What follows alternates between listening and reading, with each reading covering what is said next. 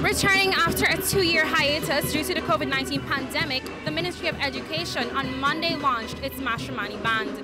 The designer, Nielsen Norris, explained that the costumes depict elements that coincide with various elements of the Ministry of Education's initiatives for the development of the education sector.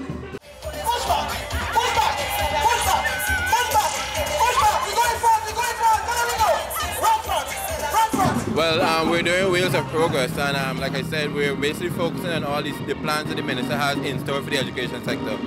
She has a large vision and is basically trying to bring her vision to life. Ministry of Education has always been one of the eye-catching bands, and we want to continue that trend.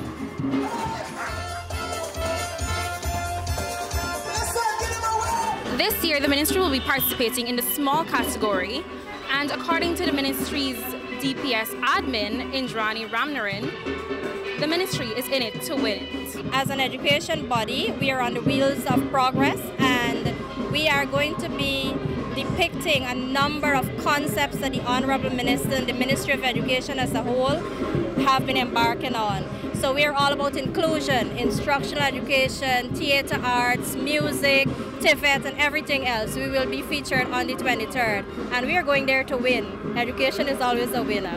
As part of its calendar of activities leading to Republic Day, the ministry will be hosting several activities starting on February 16th at the National Cultural Centre as part of its Children's MASH competition.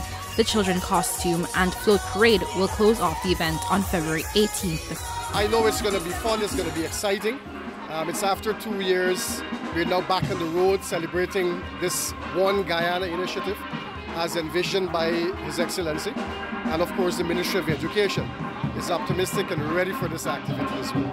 Mashramani 2023 is celebrated under the theme Mixing and Mashing as One Guyana. Local artist Vanilla, who will be part of the band, joined in for the reveal of the band's costume. Lazeena Yearwood reporting for the newsroom.